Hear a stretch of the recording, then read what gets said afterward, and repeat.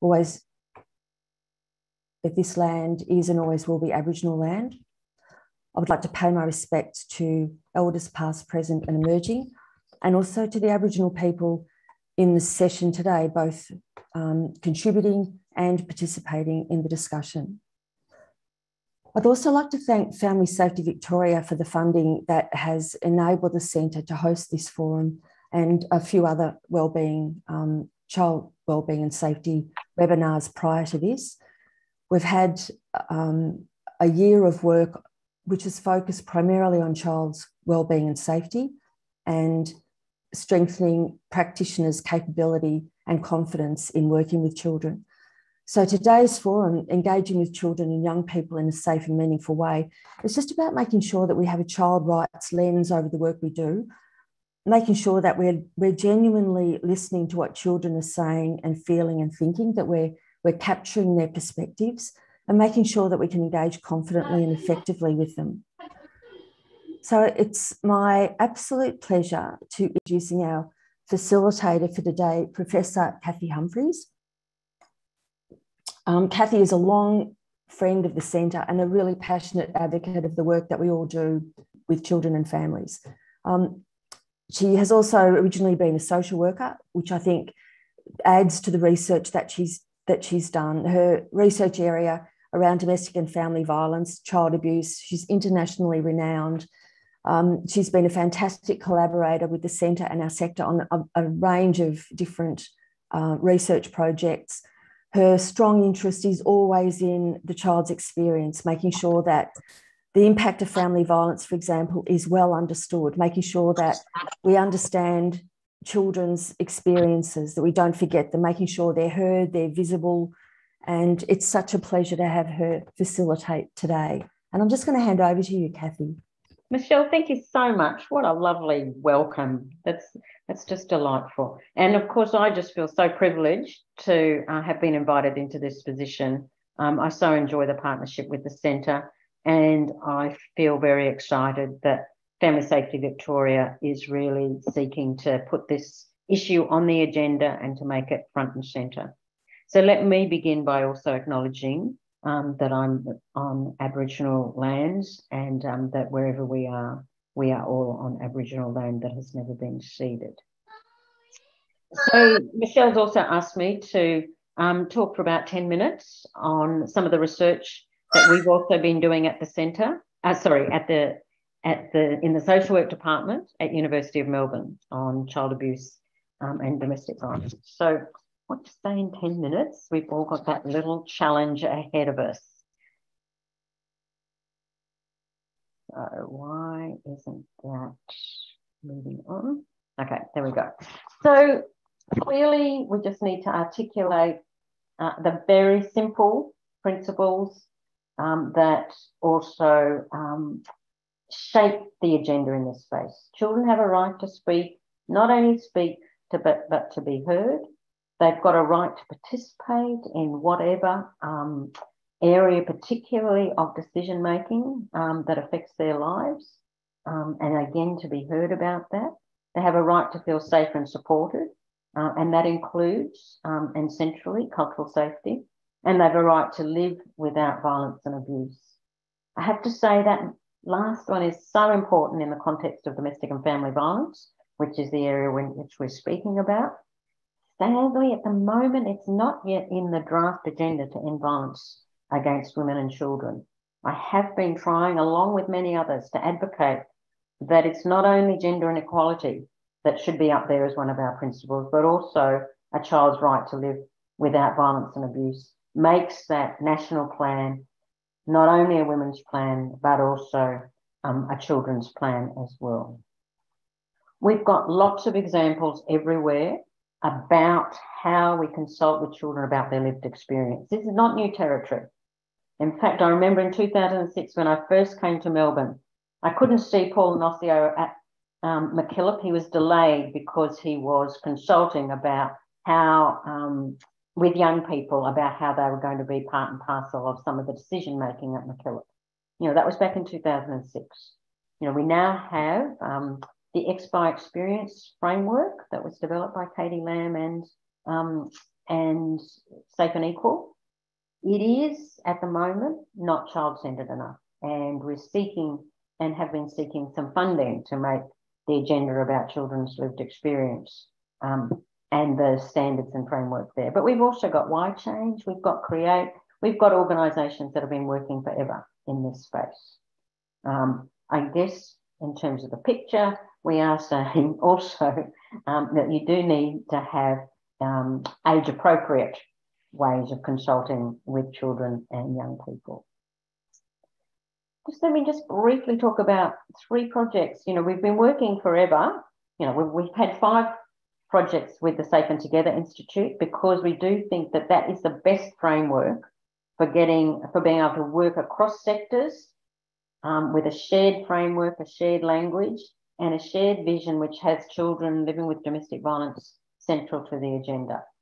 But we also have had some wonderful projects, particularly from PhD students like Katie Lamb, Anita Morris, Gemma McGibbon, who focused all their PhD on consulting with young people. Katie's work was looking at the issues in relation to how children, what children expect of their fathers when those children have been living with domestic and family violence. This is, I guess, the thing I wanted to emphasise in this part of the discussion and the talk is that actually children bring their own unique perspectives in these spaces that actually crystallise areas that we should be paying attention to. So what did children say when they were asked about their fathering and what they expected of their fathers?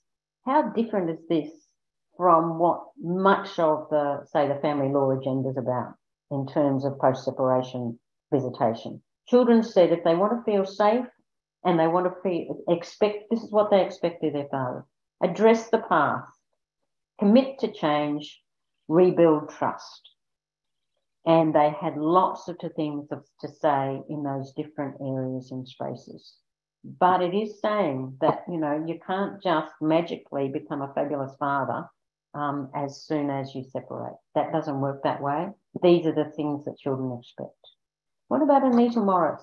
Said some wonderful things about her exploration of children when she looked at them coming from a primary care setting, saying that actually GPs see huge numbers of children and women and men who are living with domestic violence or who are perpetrating domestic violence. And these children that she recruited from primary care settings, so not from, I guess, the tertiary end around refuges, but from primary care. She said, if you want children to have agency, and this is what children spoke about when they looked at the spectrum from those that were doing actually quite poorly, still living with the after effects, who were still living with abuse in many ways, through to those that were showing great resilience and feeling like they were doing well. What were the ingredients that they were looking at? They were looking at these 4 things: the awareness of destruction or danger in the parental relationship. So this is what recent research from one of the organisations in New South Wales is also showing, that many children don't know and can't name the abuse and violence they're living with, that in fact it's so normalised that they don't realise that this is actually violence and abuse. Children who are able to name it were doing much better. Physical and emotional distance from the perpetrator. These were not children in weekly visitation, a weekly time spent with fathers who were using violence. Modelling safety in relationships, that they had people around them who showed what respectful relationships looked like. Co-constructing family resilience. The children that were doing well were proud of their families. They had a sense of identity for their family, which was, I've got a great mum, I've got a fantastic aunt, we do things together as a family. Life might have been tough, but we're doing well. And so there were these things that actually I think are quite unique perspectives from children about what creates resilience. This recent report, which is about to be launched next week from a New South Wales organisation, also talked about children's experiences of coercive control.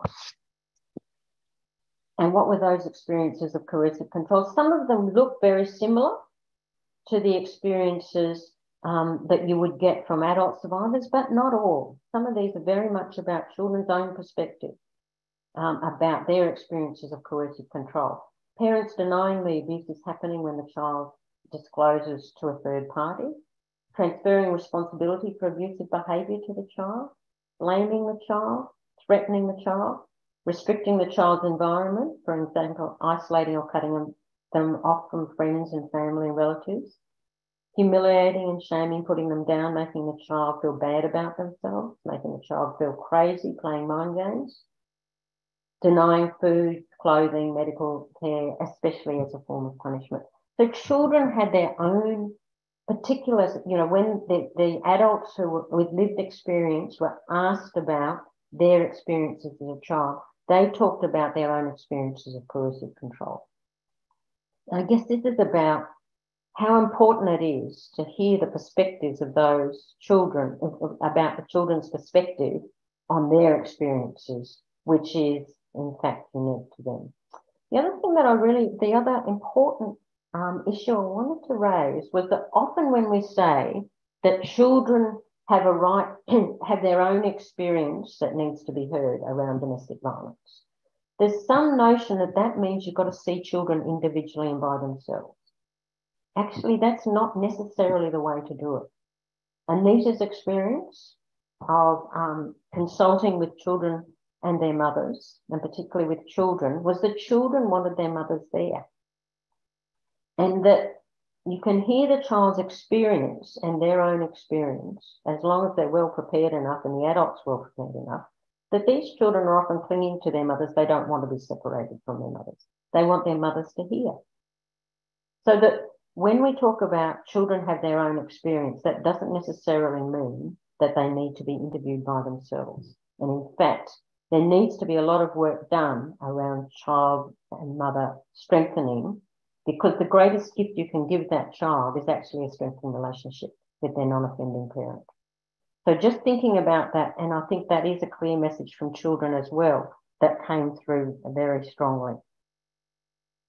What about Gemma McGibbon's work around consulting with young people who'd been through a treatment program for their harmful sexual behaviour? She consulted with them about the prevention environment, saying, okay, you've been through this treatment program. Tell us about what would have stopped you getting into harmful sexual behaviour. And they said 3 things. Well, you know, they said a lot of things. Distilled down in terms of thematic analysis was make their relationships safe, and particularly address the past injustices that they've experienced, reform their sexuality education, and help them manage pornography. They said these things very clearly as young people who had been involved in harmful sexual behaviour. Now that third one, the second and third ones, reform their sexuality, and reform the sexuality education, particularly in relation to consent, and help them manage pornography, have been 2 central aspects of the Power to Kids program, which is now rolling out in many parts of Australia and Victoria. So all these projects, which have been from children's perspectives, have really had their own very important leverages into informing the service system agenda that we're now working with, and I guess would like to amplify in the works that we're doing. So I guess the other thing that I want to just emphasise is that working with people who've experienced and have the lived experience, and particularly children with lived experiences of domestic and family violence, is a 2-way transactional process.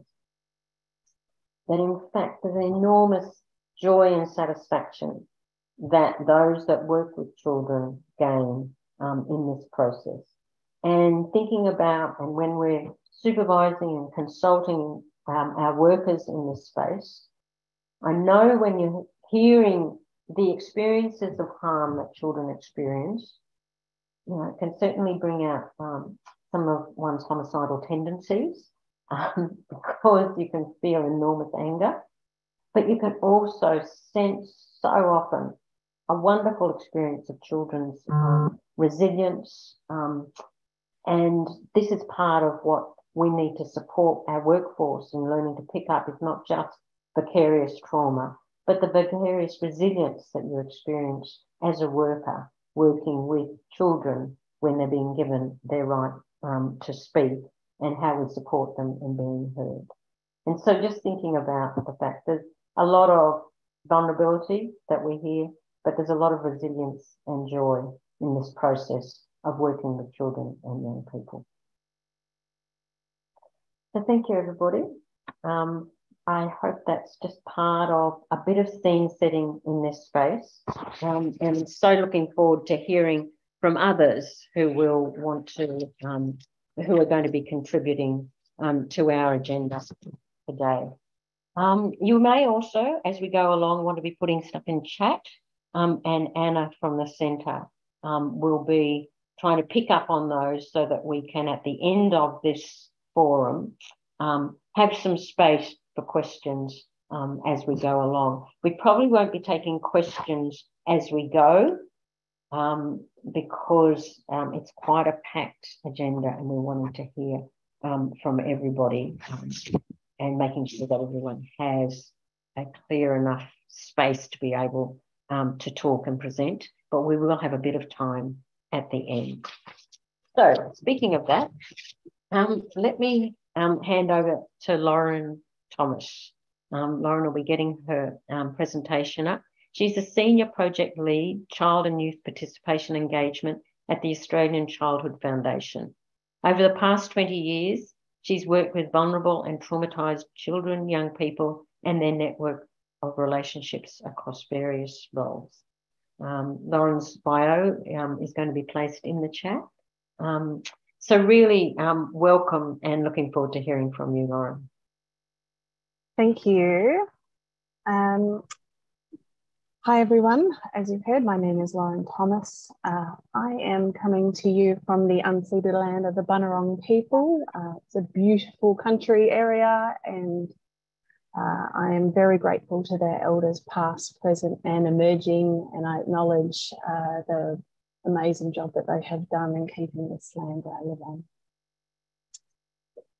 I wanted to start today's presentation as I'm going to be speaking to you about participation, children and young people's participation, and thinking about it from a rights-based perspective and what it looks like when we're working with children who've experienced the trauma of family violence and abuse. By just thinking about this statement, that children are vulnerable in communities that do not listen to them.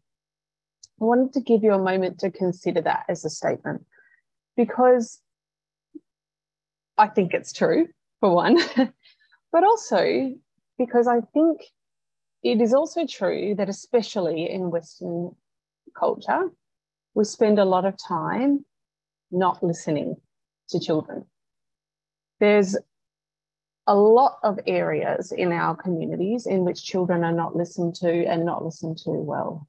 So I want to give you a moment just to acknowledge that, or to think about that, and then to think further, to think about your community, to think about your workplace, to think about your office, and then to think about your role. The area in which your work is done, are children listened to? In what ways does your workplace go out of its way to listen to children? In what ways are there systems in place that listen to children, that they go looking for the stories, the experiences, the understanding of the impact of this family violence, this domestic violence, this trauma? In what ways are their stories told, and in what ways are they listened to? Because that, I think, is at the heart of what participative practice is looking for when it comes to this area.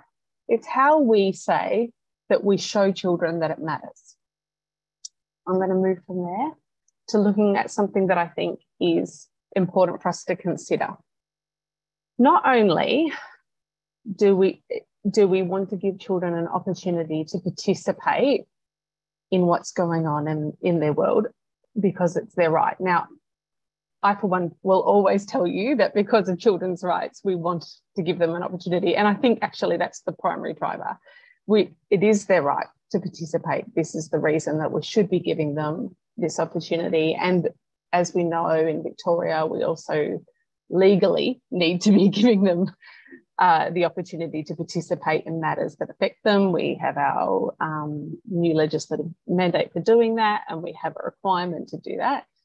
But in addition to that, I think there are two other areas that we really need to keep in mind and consider when it comes to this area of work when we're working with vulnerable children. And that is that I think we need to keep a balance between these three areas. We need to think about rights-based work, but we also need to think about doing this work in a trauma-informed way. And we need to think about doing this work in an empowerment-oriented way, because all three areas matter and they intersect. Children and young people who have experienced trauma might believe that they and their needs don't matter and that trauma is a part of life. I think you've heard from Cathy just before. She spoke about how the experience of abuse and violence can be so normalised that they don't even recognise it as abuse and violence. They recognise this as a normative part of life. I know I've worked with women and children for whom that's definitely true. I know I've had women who've said to me that they don't believe that relationships exist, romantic relationships exist in which there isn't violence, because they've just never seen that as part of their world. For children, that might mean that they have a history of feeling powerless, and particularly when there are decisions that are made without their input. So empowerment is really valuable for these children and young people, because it can help to restore their confidence in themselves and others, and it can assist them to take more control over their lives. Rights-based approaches are important because it helps as practitioners, but also from a systemic perspective, when we think about how we structure participation opportunities, it helps us to think about the importance of balancing protection and participation. I want that balance to also be part of the thinking. I want us to consider, how do we balance those, protection and participation? I did a research project in 2019, right before the pandemic. I got back and then everything got shut down, in which I was fortunate enough to travel, and I visited some Scandinavian countries across, and then some various other countries in Europe. And I interviewed people who were working with vulnerable children in a variety of settings. And one of the consistent things that I found as barriers to children's participation was adults' perspectives around children needing to be protected. And what I would like to posit to all of you is that children can be both vulnerable and capable at the same time.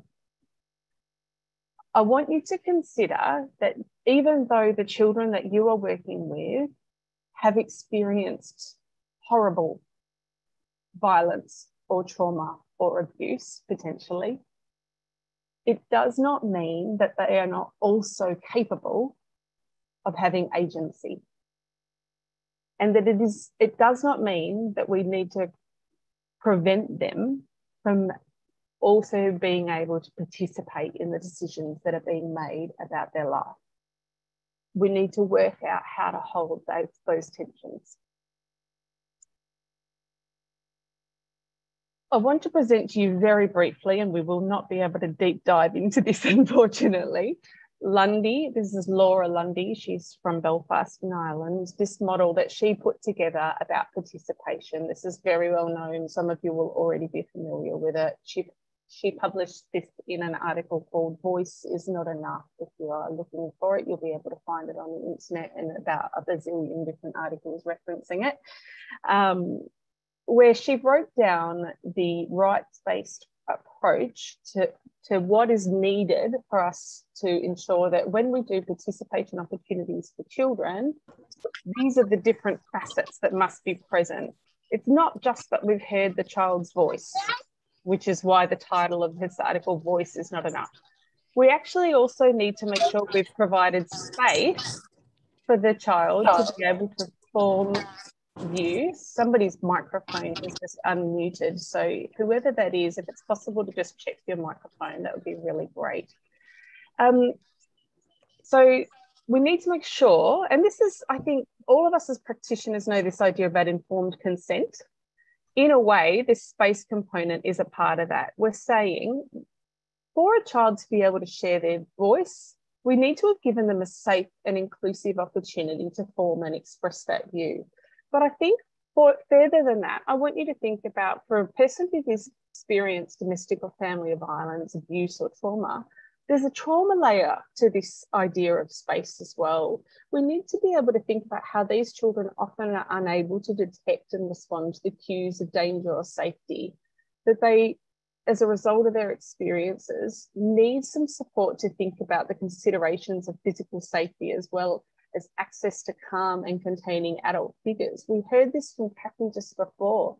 Sometimes the research that Anita Morris showed, sometimes these children will need safe figures with them because their experiences so far have not helped them to understand safety. They have not helped them to be able to orient to space in a way that helps them to feel contained. They need support in relationship to be able to regulate. So the considerations of Lundy's model, which I would posit are a rights-based model for relatively typically developed young people, need a trauma layer added to it when we think about it for children who've experienced these experiences of trauma and violence.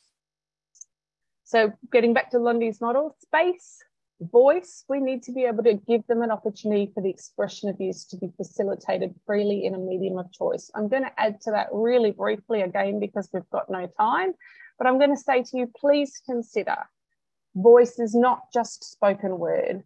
We have a whole host of children and young people for whom speaking is not necessarily easy or comfortable. And I don't just mean because some people have a disability and maybe are not speaking, but we need to consider multiple methods of communication. We might have something like an AAC device for our neurodivergent community, but we might also need to be able to offer multiple methods of delivery. We might need to think about the opportunity not to do this face-to-face, or we need to think about mixed methods when it comes to participatory opportunities. I know some people prefer to do things online, some people prefer to do things in a group environment, some people prefer to do things one-to-one. We can't always do that in a risk assessment or in an interview space, but when we're doing participatory work in other ways, we can. So if there are ways that we can do this that are child-centered, and we're thinking about what the child needs in order to feel safe and in order to participate so that we can remove the barriers to them, their right to participate, then thinking about how to do that from a child-centered perspective means thinking about mixed methods and multiple options for their voice to be able to be offered. The third and fourth ways that Lundy posited were, from a rights-based perspective, were audience. And these are the really big ones that I think we miss most often in this sector. It's not just that we gave the child an opportunity to tell us what they thought. From a rights-based perspective, we actually need to give that voice an audience. And that audience needs to be an audience that has the opportunity to do something about it. Because otherwise, it doesn't, the rights-based literature, the legislative space around the right is saying that it has to be able to have an influence. The view must be acted on as appropriate. So what we're saying is for this meaningful participation to have happened, we need to be committed as a system, as an organisation, as a worker to doing something with this. And this goes to the heart of another barrier that I think as workers. Sometimes we think, I won't be able to do anything. What if they tell me that they want to live with their dad and we can't do that? Or what if they tell me that they want X, Y, Z and I'm not going to be able to do this? I don't have the power to facilitate that. And then because of our fear, we don't engage in that process. There's two layers to that. One is that as an organisation, we need to spend some time thinking about how we are going to be able to be sincere about the engagement of children and their processes. But the other is that we also need to get better at holding those conversations that are uncomfortable. We need to be able to say, we've heard you. I heard what it is that you want, and these are the reasons why that's not something that we're able to do at this time, and have that conversation. But avoiding the conversation is not helping the young person, and avoiding the opportunity for them to participate is definitely not helping the young person. It's actually forming a barrier to their right altogether. And the opportunity to have the uncomfortable conversation is also part of their development as well. So I think there's multiple aspects to that. But from a rights-based perspective, the important part is thinking about how can we facilitate all 4 aspects of participation in this way. On this slide, which I'm not going to unpack, but which I will happily provide a copy of this as a PDF version of the handout. I've seen a few people have put that in the chat there. If that's something that the centre are happy to make available. I can see Lisa's nodding. There's just some questions that are designed for you to have a think about. To flesh out, if you want to think about this from your workplace perspective, these are some things to think about each of these areas. In this space, what have we done? Have the children and young people been provided with feedback explaining the reasons of the decisions that have been taken? Often what I have seen is that we maybe do a feedback survey once a year or every 6 months, and we get our feedback, and that makes a lovely report, but then we don't really do anything with that feedback, or we don't let the young people know what we did with that feedback. Or we hear something, but then we don't necessarily, that doesn't really go anywhere. So it's quite important from a rights-based perspective that we actually, we close that feedback loop.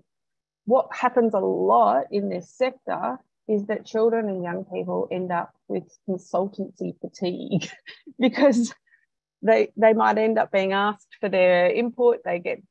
We go to them, we ask them what they think, but then they feel as though nothing ever happens with that.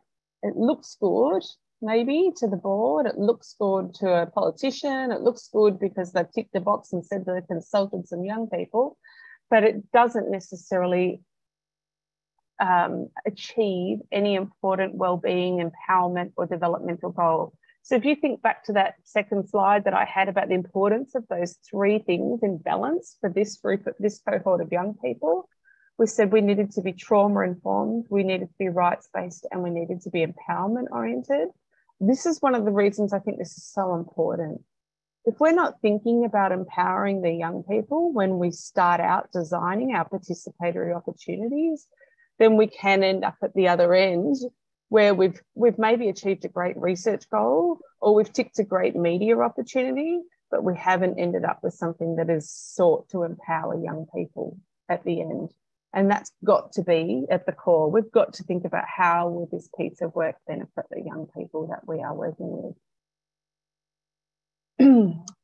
So just quickly, I wanted to highlight some of the barriers, and this came out of some of that work that I mentioned earlier from my travel. But also it's highlighted lots of times in other people's research as well, some of the barriers to participation. Often with workers, there's some uncertainty about power sharing. The role feels safer if I don't have to share my power, if I don't have to give you some space to be able to tell me what you want. It feels like I can do it quicker, I can get my job done. Worker-related barriers include fear. I'm afraid of what's going to happen if I give you participatory opportunities. I'm uncomfortable. I'm worried about being uncomfortable with this conversation. I don't have the skills. This is a huge one, actually. I think more commonly than I really would have thought, people feel uncertain about how to talk to children. Social workers and child protection workers, this is surprisingly common, that people feel really unsure about the skills, the ability to talk to children, to have conversations with children, knowing how to have these sorts of conversations. And so I think building in skills and training about how to engage with children and chat with them, something that seems simple on the surface seems to feel like a stressful or discouraging area for a lot of workers. there's also things like beliefs about childhood. And I think this comes back to this conversation I had before about children can be vulnerable and capable. Do we need to protect children, or can we enable children? It's these kinds of polar opposite ideas that we need to tease out. Assumptions about vulnerability, thinking about whether we want to focus on their rights or we need to focus on rescuing them. And some of the ideas around system-related barriers around resourcing, organisational barriers around whether or not we're supported to do this by management, process-oriented barriers, or process-oriented supports. Are there processes at work that enable me to do this or require me to do this, is something I'm really interested in as well. And then the young person related barriers can be the impact of trauma. Maybe they're not ready, maybe they don't want to engage yet, or maybe they're not sure how to yet. A few practice principles, and I am trying to be super quick here.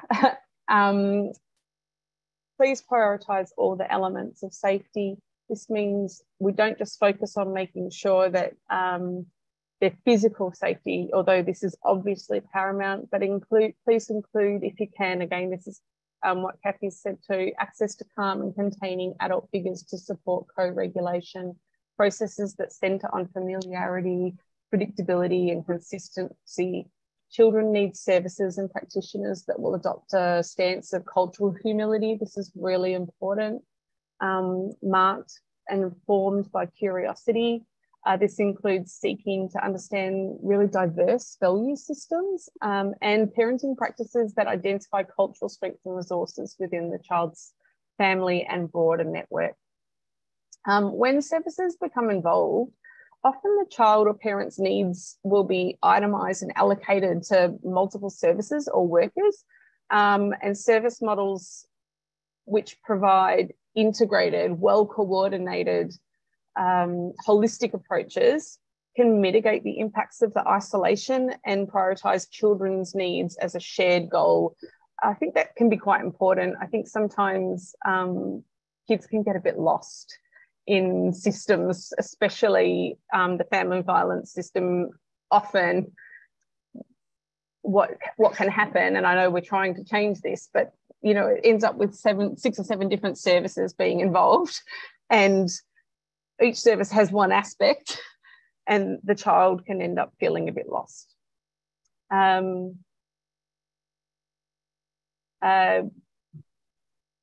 Again, just as a reminder, and I hope that this is something just to hold, again, children can be both vulnerable and capable. I hope that you can hold this as something to ruminate on, something to think about as you go into the week. Please resist the assumption that vulnerability prevents or limits capacity. Resist the temptation to assume that children under 12 aren't interested. This is another thing that I've seen quite a lot of, and particularly that children in the early years can't participate. Cathy's agreeing. Yeah. Do you want I'm just thinking you need to wind up, Lauren. Yeah. Okay. I'll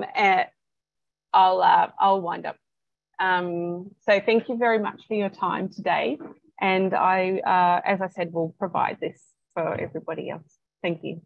Lauren, thank you so much. I'm sorry to wind you up. No, it's fine. So much to say, and I think there's a lot of challenge in speaking for 10 minutes. It is, yeah. But I just loved, in fact, your opening slide about children are vulnerable in communities that do not listen to them. Such a powerful thought, and just really one to hold on to along with everything else that you have said. So thank you very, very much. Okay, so look, let's, without further ado, move on to talking about Jacinta Krakauer's presentation. And it's great to have you here, Jacinta. Jacinta Krakauer is a Minangkabau woman, originally from southern Western Australia, who lives and works on Wurundjeri country in Naarm. She's a research fellow in the Health and Social Care Unit at Monash University, with expertise in cultural connection for First Nations children and young people in out-of-home care. Jacinta is a social worker by background. It's just great to have you here, Jacinta. And thanks so much for coming along. Looking forward to hearing from you. Thanks, Cathy. Thank you for that introduction. Hi, everyone. I'm coming to you from Wurundjeri country today, and I just wanted to begin by acknowledging Wurundjeri elders, past and present, and to pay my respects to Wurundjeri and acknowledge my status as a guest on their unceded lands. So today I'm going to be talking to you with a focus on Aboriginal and Torres Strait Islander children and young people.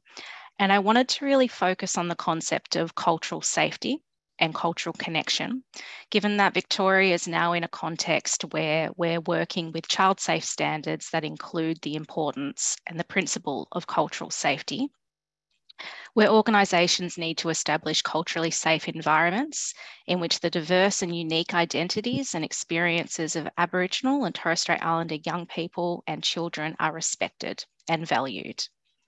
And that also includes respect and value for their families as well. So we're thinking about cultural safety in terms of a holistic lens on the child and family in context.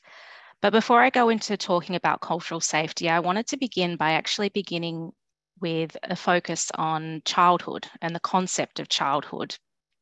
And we know that our ideas around childhood have changed over time, where we've begun with this idea of children as little adults, with children having to be seen and not heard, to children as unique members of a society, to childhood as this protected and vulnerable period in the life course, where we need to actually focus on the importance of childhood as a unique developmental stage. And so that idea of childhood as a unique developmental stage is really evident in the United Nations Convention on the Rights of the Child, which is the most widely ratified convention in world history. It was ratified in 1989.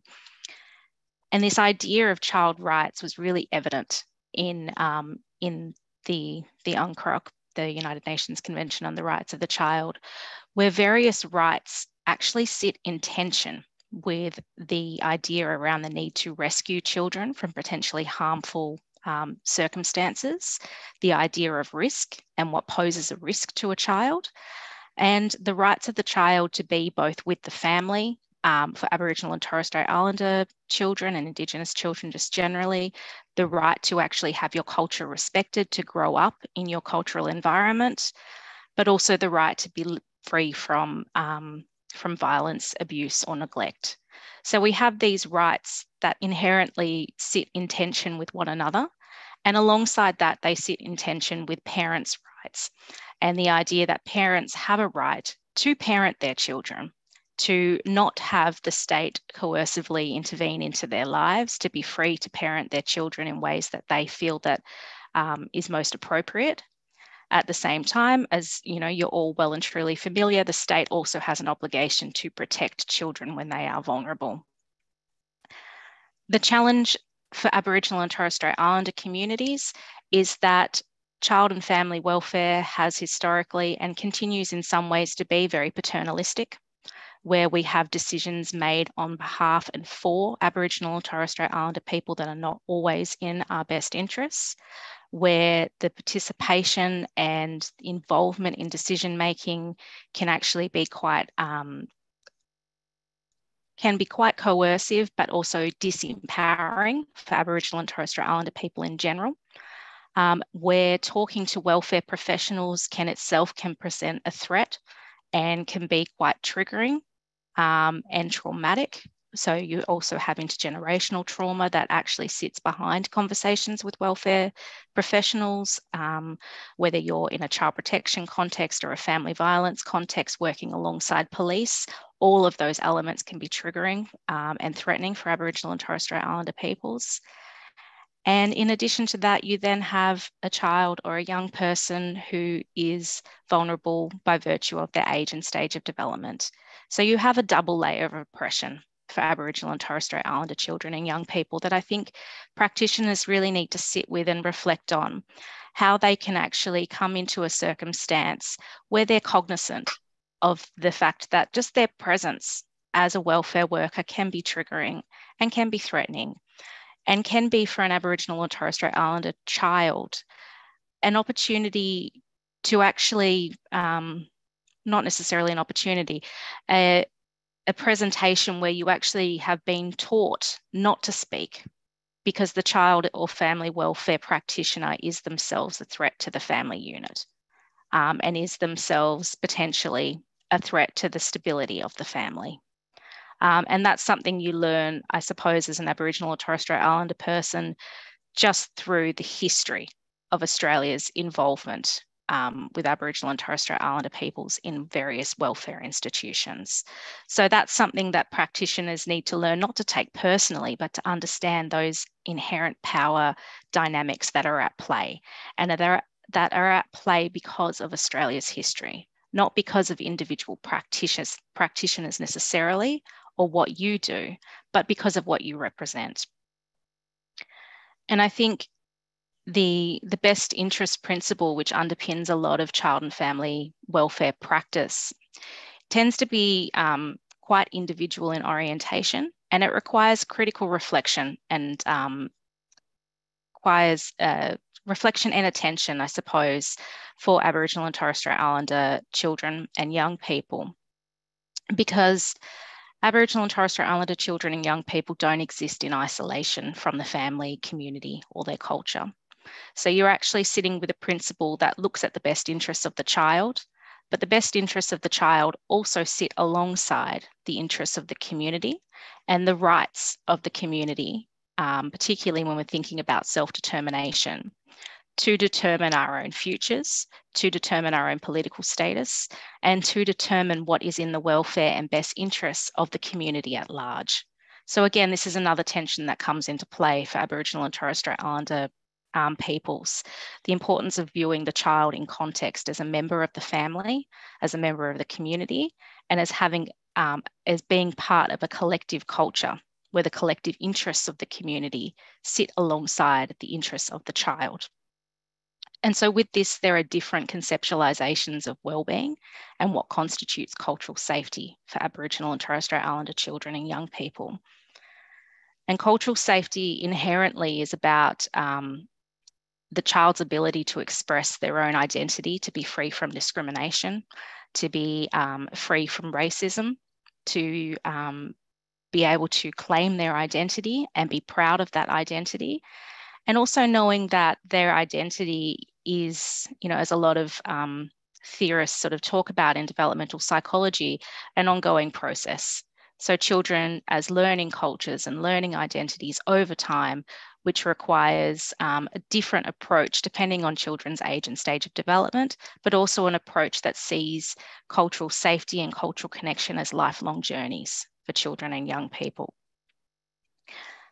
But with this, the importance of actually engaging the family. And I'm thinking broadly about the context of family, not just parents, but who was in the extended family. Children as having aunties and uncles that might be with them to actually facilitate conversations, as people to develop rapport with, to develop relationships with children through beginning those relationships with grandparents or aunties or uncles. So the importance of, and Lauren spoke about this, not necessarily targeting the child and having those individual conversations with the child in isolation from their family, but their mothers, but also their grandparents might be important to have as people that you need to facilitate relationships with in order to gain the trust of the child, or their aunties or their uncles.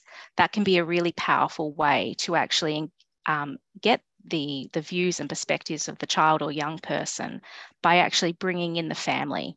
So I want to encourage you all to think about working holistically with the whole family and the importance of developing relationships across the family in order to develop those relationships with the child. There is this importance in Aboriginal and Torres Strait Islander communities of working with the whole family. And I'm thinking here about the Aboriginal and Torres Strait Islander child placement principle and the importance of participation that works across the child, the young person, and the family, and the importance of prevention. So working in those ways where we can try to keep the family unit together, not just the mother-child dyad, but thinking holistically about the family. And Cathy, have I got a couple of minutes to go? Well, just about. You are out of time, but maybe take 2 more minutes. Go. Sure. Thanks, Cathy. Very fast. I just wanted to quickly say in my PhD research, when I spoke to young people about cultural connection and what that meant to them, their agency in deciding what that meant was so powerful and so important.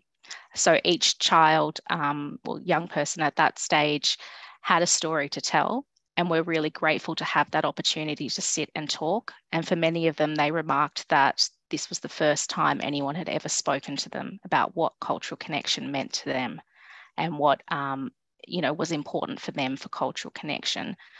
So I think in adult-centric environments where we're tasked with making decisions on behalf of children, we can't ever neglect the importance of involving children in those conversations, but also involving their families in those conversations. And I just quickly wanted to reflect on a report by the Office of the New South Wales Advocate for Children and Young People, who found that in addition to children not feeling like they were consulted or spoken to enough, they were also a bit disheartened at the fact that their parents were not worked with enough to support them when they'd entered out-of-home care. So their parents were not actually a focus enough of interventions and support. So again, thinking holistically, child and young person in context, and that's my takeaway message. Thanks, everyone. Thank you so much, Jacinta. Just such powerful messages there about the child in context, and also really thinking through the complexities of cultural safety, because we do, I think, just think cultural safety in not necessarily recognising those tensions, nor recognising the tensions around the child rights agenda and even the convention. The convention is full of contradictions, and so understanding, playing with them, and grappling with them. I think that your contributions really highlighted that. I guess too, just how good are these PhD students who have gone forward to be now doctors, but who did all this wonderful consultation with children that actually puts their thoughts and their knowledge onto the agenda in really, really helpful and create a unique contribution to our understanding of knowledge in this space. So thank you, Jacinta. That was terrific. Let me move on Cathy. To introducing Karen and Meg. Karen Piscopia is the Child and Young Person Practice Lead in the Bayside Peninsula area Orange Door. Karen has over 20 years of experience working within the community services sector across various roles. Meg Pavic is the Child and Young Person Practice Lead at the Orange Door in Gippsland. Meg has experience working with children who have experienced trauma across numerous areas of practice. So there's some further bio in the chat. And it's great to have some thoughts and thinking from those working in the Orange Door. So thank you very much. And over to you, Karen. Beautiful. Thank you so much, Cathy. I'll just get my information up. So I too would like to acknowledge the traditional owners of the land on which I'm meeting you all today and pay my respects to elders past, present and emerging, and any Aboriginal colleagues that are part of this forum today. I'm just going to give you a very quick case study that came to myself in the Orange Door, and then I'm going to hand you over to Meg for some just a bit of a summary. So just to let you know, this case came to the Orange Door via a referral from a school counsellor following a disclosure by a 17-year-old. Just for your information, this young person used the pronouns them and they, and I'm hoping that this case study will draw on much of what Cathy, Lauren and Jacinta have said. The young person at the time was living with their mother, stepfather and 2 other siblings.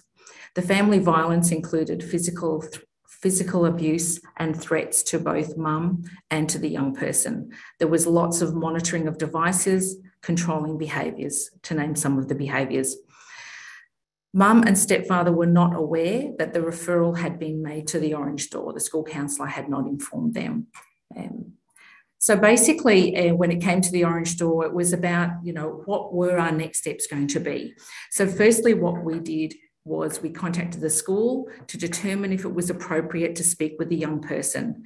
We spoke to the school counsellor, who had a very close relationship with the young person, and we talked about considerations like age, insight, and understanding of looking at that chronological and emotional age, their mental health, their presentation, etc. We knew that as an Orange Door, that under the legislation, we were able to engage with the young person in order to complete a risk assessment, but at all times it was about balancing that with safety, and that was always our paramount consideration for the young person, but also for their family as well. So how were we going to do that? How were we going to engage with the young person? It was always in consultation with the school counsellor and the young person, and in consultation with the school counsellor who had that connection with the young person. It was agreed that engagement would take place at school with the school counsellor present, and that any contact with a young person would be via the school. At all times, we checked in with the school counsellor to ensure the young person was okay to proceed, and was provided with support both before, during, and after any contact that we had. That was incredibly important. We arranged a meeting. We wanted to do an outreach meeting, and that was the plan, but unfortunately, due to we had to quickly pivot to an online forum, and making sure that that was okay with the young person as well. At that point in time, we had not made contact with mum due to risk factors. One thing that's really crucial when we're making contact and engaging with children and young people is planning. Planning is absolutely crucial. So for us, the Todd practitioner, and we had 2 practice leads involved with this particular family, we caught up. We spoke about how we were going to engage with a young person. What sort of questions were we going to ask? How were we going to build trust in a very short period of time? What information we wanted to provide, but also what we thought the young person may want. So we really wanted to cover all our bases. And what we knew, and what you would all appreciate, is that sometimes with children and young people, you just get one chance, one opportunity. It's a very small window to be able to engage with a child or young person before they may decide to disengage. And we wanted to, in that very small window, build trust, but also, and provide safety, but also to balance that with gathering information, completing a risk assessment, if we needed to provide some psycho-ed, and really explaining and building trust for the young person in the service system. Just so you know that child protection, because of the other younger siblings in the family, child protection and the police, we were liaising with at different points, but the focus today isn't just in our engagement with the young person. So the meeting took place online. The practitioner was incredible. She had lots of support, which is really important for practice to know, that you really reach out for support. She was gentle, used curious questions to engage the young person, very non-judgmental, respectful, really wanting to give messages that the young person was incredibly brave, that their experience was validated, and that they were believed. And really importantly, that they were under no pressure to make decisions during that meeting. We looked at safety planning. There had been some safety planning done with the young person via the school counsellor. But following on from this meeting, we really wanted to strengthen that safety plan. We agreed that following on from that meeting, that any further communication would be via the school because of the issues of the stepfather monitoring devices. So just to let you know a bit of an outcome, there was a further incident involving the young person in the home that saw the mum support the young person in that moment. That led to the young person disclosing to mum of the contact that they'd had and the disclosure they'd made to the school counsellor and the contact they'd had with the Orange Door. It actually led mum to contact the Orange Door herself, reaching out for support. We were able to link in family violence case management with the young person, always giving the young person had the option to be included within that if they wanted. There was a full IVO, the stepfather was removed from the home, and the young person was linked into community supports. It was an incredibly great outcome. So really within this, really important points to consider was around having the rationale to speak to the young person, or perhaps you don't have the rationale, and that's okay as long as we're making attempts to do so. Making the decision to not engage with the parents due to safety, due to what the young person was telling us about what may happen if we were to do that. And really working through the community, with the school in particular here, that trusted person in order for us to engage with the young person. Planning, sometimes you only get one chance, a very small window within the Orange Door or within any agency, and just being really creative with our engagement. So that is the end of the case study. I'm going to now just pass you on to Meg, and you can take it from there, Meg. Beautiful. Good morning, everyone. I come to you today from the land of the Gunai-Kurnai people and acknowledge the people of the community and the beautiful land that I sit on today. Thank you, Karen. I'm just reflecting, I guess, on your presentation, firstly, acknowledging the bravery of the young person you spoke of. And additional to that, I think there were numerous points in the life of that intervention where potential barriers emerged. And I think it attests to the dedication and the commitment of those supporting the family, that they worked to ensure these factors didn't inhibit that young person's engagement with services in the sector. I think what's advantageous to the Orange Door is that we have the opportunity to start discussions with children and about children at the entry point of the service sector. So right from those very early days after a potentially adverse experience, we have the ability to listen to and validate a child's lived experience, which we all know commences the journey to healing. Historically, within the service sector, we have perhaps shied away from directly engaging children. In integrated family services or family violence case management services, we've opted to visit mothers while children were at school. We've primarily focused on supporting parents so they can in turn support their children. And whilst there's absolutely merit to this work, what we know is that during times of adversity, transition or trauma, it's unrealistic and also unfair for us to expect that parents be their best parenting selves. By supporting both children and their protective parent, we can support the reformation of the family unit post-family violence, which is something that Cathy touched on the importance of earlier.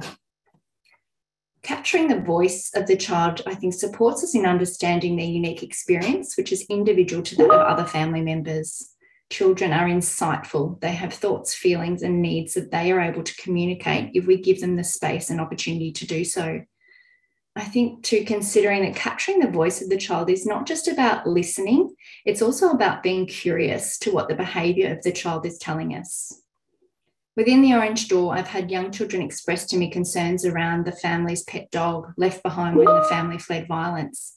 For that child, the safety of his pet and the concerns around his pet becoming the target of the violence were very real and distressing component of his experience. It was likely contributing to the degree of distress and dysregulation that he presented with. By listening to that child's voice, we were able to have his pet safely collected from the family home and reunited with him. This direct response to his articulate need supported the child to feel heard and supported. We've also had a child articulate concerns around the loss of a special bed, reaching out for reassurance around the instability and uncertainty that they were experiencing. This enabled us to have discussions with the child about next steps for he and his family over the coming days, creating for him a scaffold which provided information, structure, predictability in these uncertain times, which of course enhanced his sense of stability. Ideally, we want the entry point to the Orange Door to provide a foundational template for the work to come with families. By ensuring we commence our engagement by seeing and hearing the experience of children, we support other services in the sector to do the same, and we can set this trajectory. Within the Orange Door, we support all members of the family unit and have the capacity to draw together communities of accessible support around young people by engaging schools, family members, and community linkages. Seeing, listening, and responding to children from the point of intake ensures that they are responded to as victim survivors in their own right. Their needs are assessed, their safety considered, their experience validated. promoting systemic service system engagement, joint decision-making and accountability, and perhaps most importantly, I think recognition and visibility for children and young people, because responding to and supporting children ultimately is everybody's responsibility. Well, thank you very much, Meg and Karen. Really appreciate that. Love to hear that attention to pets and understanding that in many households these days that pets are part of the family, and to not understand the attachment between different family members and their pets is to misunderstand really important aspects of domestic and family violence and the targeting of pets by the person who's perpetrating violence. So I think it's a really important aspect that where, in fact, I think the practice is ahead of the research. And we've worked hard to try and get that at least as a bullet point in the draft plan to end violence against women and children, because that is providing something of the authorising environment for the years ahead. So getting it in there, I think, and you highlighting that, I think is really important. Great to hear the complexity of practice, and to have a practice example really looks to how easy it is to either to close down help seeking or to open up help seeking as part of the work in this space. And I think that notion of planning prior to interview and prior to talking with children and young people is where it's all at. It doesn't always work, but actually you've got 100% more chance of it working if the planning's put in. So look, with that, spend a few minutes initially whether people have specific questions to the speakers. Jacinta talking about really a very complex concept of cultural safety and raising the tensions in that space in ways that we don't often do. Of Lauren, who talked so much about that children are vulnerable and capable, as well as are vulnerable and capable, and therefore have agency, because most of the children we're seeing are vulnerable. They have experiences of abuse, and so recognising that they still have a right to agency has been so important. I guess there was my presentation as well. So any questions from anyone? And so we've got an open floor. Just undo your mic and speak out, or else put it in the chat. And Lisa will probably raise and put those forward if you don't want to speak. I know when we've got a couple of hundred people that it's hard to go, I want to say something, but please do. So there's one from Kat. Can Lauren elaborate on seeking views of children under 5? There you go. That's a good tricky one to start off with. Well done, Kat. Yeah, I can. I should also apologise to everybody else for having gone over my time. No, you were fine. You know, thank you. I cut you off basically. No, I'm glad you did. I forgot to set my timer at the start, and I noticed and went, "Oh, I'm in trouble." Yeah. So certainly, there's literature to support the idea that children in the early years are capable and able to participate. They show signs of being able to participate and have forming views and show their views when they are engaged in developmentally appropriate ways. And so I'm thinking particularly if you go looking for it, you can find some writing on this by Jerison Lansdowne. She's quite a well-known children's rights writer, talking about children in the under 5 years and their ability to participate, and the importance of supporting that, but also even non-verbal children, as in, I'm not talking about children who, for developmental reasons, older than, say, 2 years of age. I'm talking about children in those very early years, under 2 years of age. That they are also able to show their preferences, their interests, whether or not they turn toward or away. They are able to show participatory inclination towards different things. If we show that, if we give them opportunities to show whether or not they want to be involved in things or not involved in things. There are ways of being able to gauge whether children or young people want to participate in things. They can show decision-making ability in different ways. Sorry, yes, the author that I mentioned there was Jerison Lansdowne. Lansdowne is Lansdowne. There are definitely more than that, and I'm having a little mental blank being put on the spot. I will try and think about a couple of other names and pop them in the chat. They'll probably come to me as soon as I'm not talking and having to think about them on the spot. But maybe some of the other panelists will also think about some as well. But yes, there's no reason not to think about children under the age of 5 or 6. It's really more about thinking about ways to engage them and not relying on literacy-based tools that we maybe use for children who can read. I know at the Australian Child Foundation, you know, we used to have a bunch of tools that we used that were mostly literacy-based, and that was one of the barriers. And then we had to have a rethink and design a whole bunch of new ones that were maybe symbols-based or picture-based, thinking about our skills as practitioners to use relationally based tools. And then we also developed a children's feedback tool that had toys, soft engagement things, squishy sensory things, fidget-oriented things, things that were far more accessible for other people. I think it brings us on to another question from Molly George. I'm interested in some of the methods you've used to garner the perspectives of young people beyond words. My experiences with pictures or activities, but would love to hear more about this. I guess, you know, it does raise the issues around actually to make this a process of reciprocity can be very important, both to children, but also to the gatekeepers for children, whether that's their mothers or workers. They want to make sure that children get something out of this. And so if you're a researcher in this area, you know, what are the methods? Then, you know, there were digital story opportunities provided by Katie Lamb, and these young people made digital stories that then are being used in men's behaviour change programs or in training about fathering.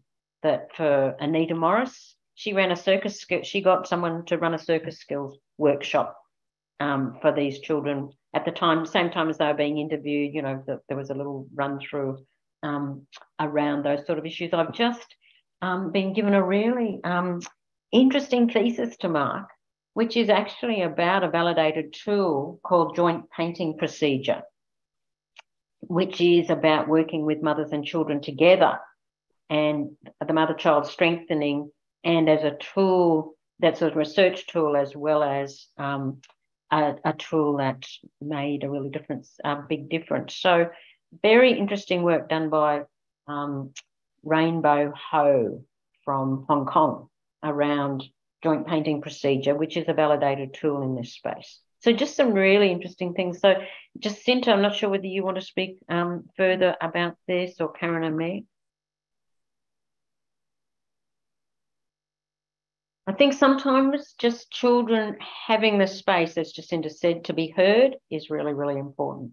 And that's all they need. Sometimes there's a greater reciprocity that can also be involved. And there's one here about how can we encourage non-ASTI parent, non-Aboriginal parents, as well as Aboriginal children to understand the importance of cultural connection and identification. So Jacinta, potentially that's one for you, I think. Sure, thanks, Cathy. So I suppose it's about two things. Firstly, recognising that racism does exist within the family unit, and that non-Indigenous parents can actually perpetuate racism against their children.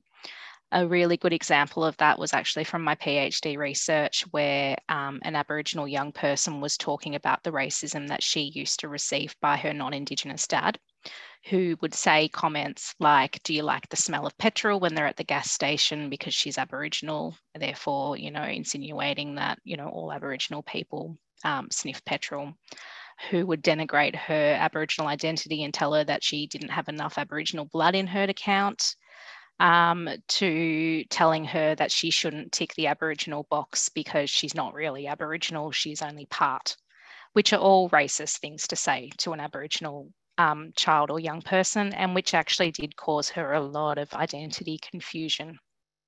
So it's one, recognising that racism, is insidious in Australian society, that does exist within the family unit.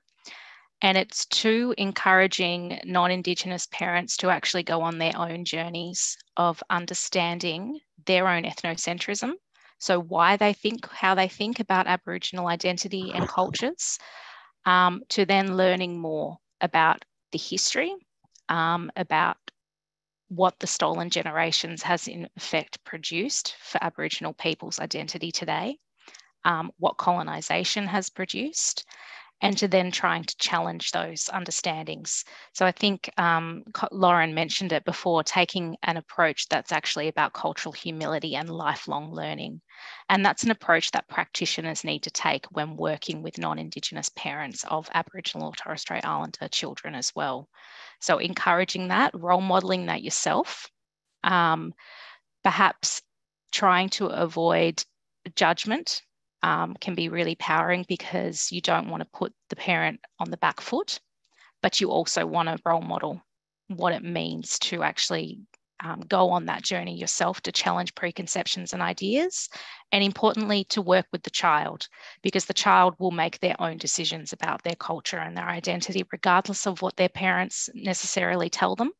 That was really evident in my own research, that even when they had parents as negative influences, children knew when those relationships were not healthy and not good for them, and they would decide not to engage in those relationships.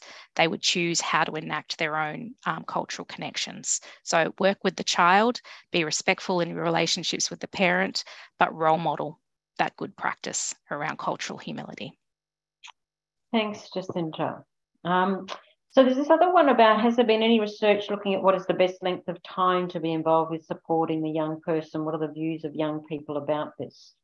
So I think no easy answer to that, and there isn't definitive research around that.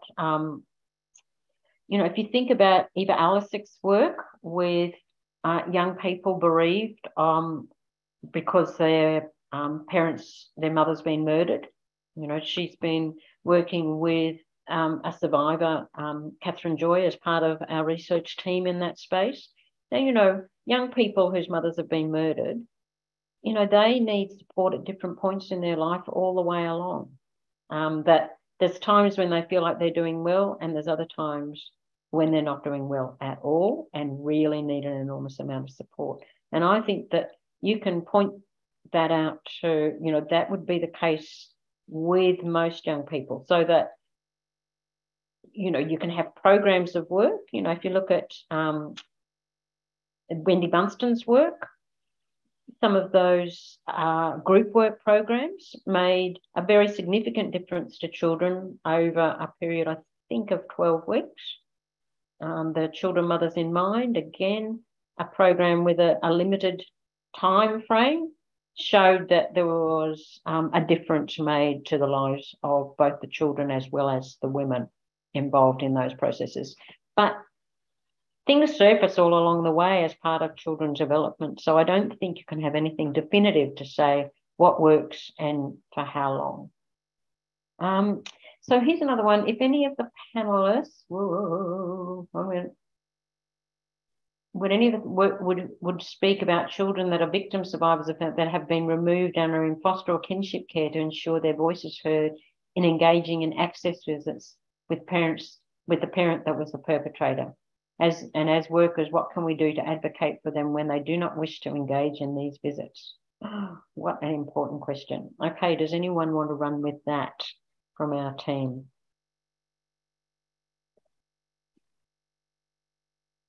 Karen or Meg? Lauren? I guess maybe advocacy is the key. It's making sure that your voice as a practitioner is loud and is heard on the behalf of the child. It might be about considering having an independent child advocate recruited so that the child's voice is recognised and considered. It's absolutely, though, I acknowledge, a really tricky space, because we will often hear this. We will often hear children articulating that they're not wanting to have access with the offending parent at that time. And a really uncomfortable place that I hear lots of practitioners talking about as well, sitting in a similar position perhaps as you are. I think that documentation is key as well, but I don't think that we emphasize. And I guess one of the things about working with the Safe and Together model has been, over a period of time, over the different 5 projects we've worked with together with practitioners and their senior managers, and, there's been about 1,000 over a 5-year period, is an increasing attention to documentation and making sure that the documentation clearly articulates and identifies the harm to the child created by the domestic violence perpetrator, and making sure that that is clearly documented. And I guess under the Safe and Together website, there's quite a lot of direction and details about how one might track and document, particularly using the perpetrator mapping tool.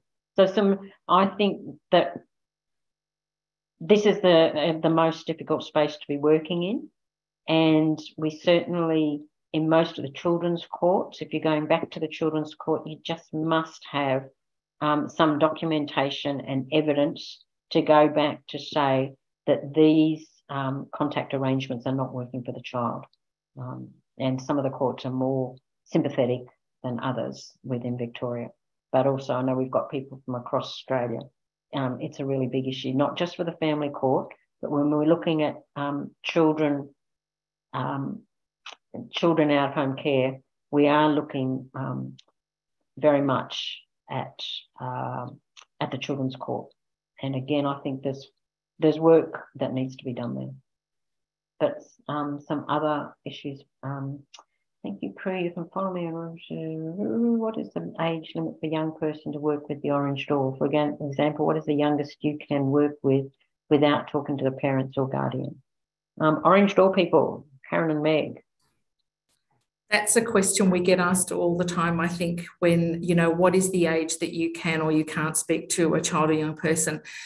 And I think it makes it very easy for practitioners if there's an age, but there isn't an age. It's an incredibly grey area with regards to, when we speak to a child or young person, and lots of factors come into account. Like that case example I showed you, it's around age, it's around chronological versus emotional age, taking those into consideration. It's around disabilities. It's around levels of insight. There is no hard or fast rule. It's always, I think it's always ideal that we bring parents along and we're transparent, but that's not always the case. Within the Orange Door, quite often we have parents that we can't get in contact with, or they decline. But then we're thinking about, well, how are we going to give that voice, that child a voice? So there is no age. I can't give an age. Meg, what are your thoughts? Did you want to add to that? I think it's about considering creatively what we can do if we're in the event that we're not able to independently engage a child.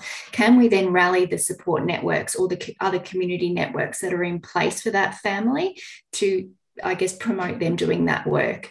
So it's around really troubleshooting those barriers. And if it's not our role, or if it's not within our capacity at that point, at that juncture, to have those independent conversations, well, who else exists within that community of supports around that child that can do that work?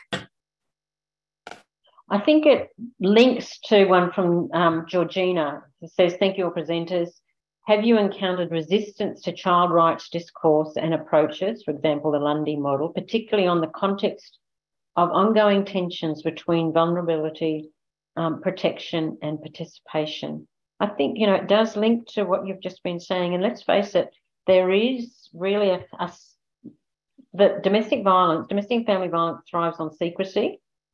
And so there's a lot of shame about the exposure of families because it often feels like it's not just the exposure of the person using violence, but it feels like the exposure of the whole family.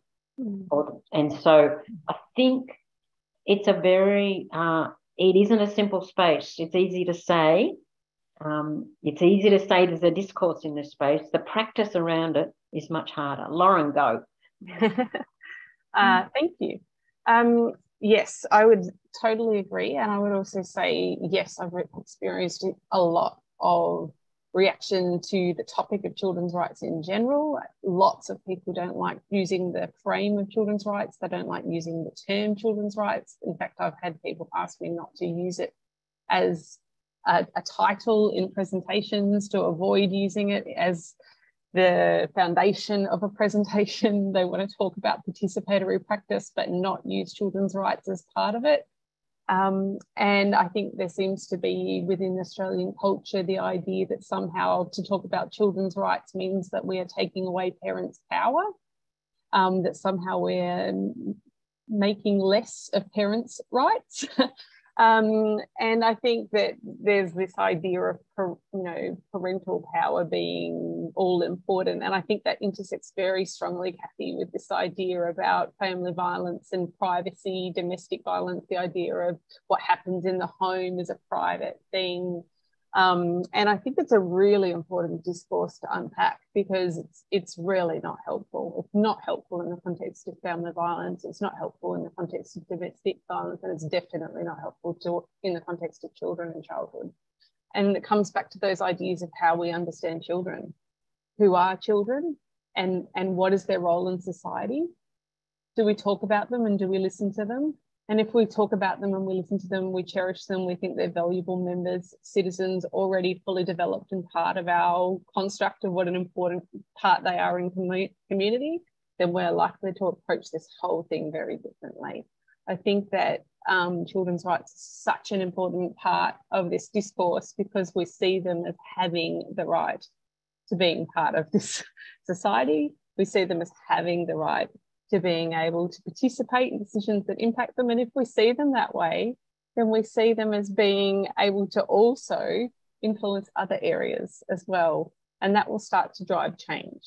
That said, because there is this pushback, because there is this misunderstanding that it means that we don't also see parents as having rights, we sometimes need to hold these tensions all the time. We need to be able to hold the idea that parents also need to have their hand held. And we need to talk about this idea that it doesn't mean that parents don't still have responsibility. Children have rights, parents have responsibility. They go hand in hand. Thank you very much, Lauren. I think that's just an excellent way for us to be able to finish this forum. I think this notion of, and not of problematizing this space, to embrace the space, but to also problematize it, is a really important aspect of all this work that people have been involved in. There's a load of questions left, and so I'm really sorry that we haven't got to them. It's been a fantastic forum, and I really want to thank everyone for their contribution, to Jacinta, to Lauren, to Karen, to Meg. Really want to thank you so much, and to say there's clearly so much more discussion to have in this space. And I want to thank and appreciate Family Safety Victoria for supporting the forum, and for the Centre for Excellence in Child and Family Welfare for putting it on for us. So thank you, everybody. Very much appreciated, and great to be with you all on this really important topic. So bye for now. Thank you.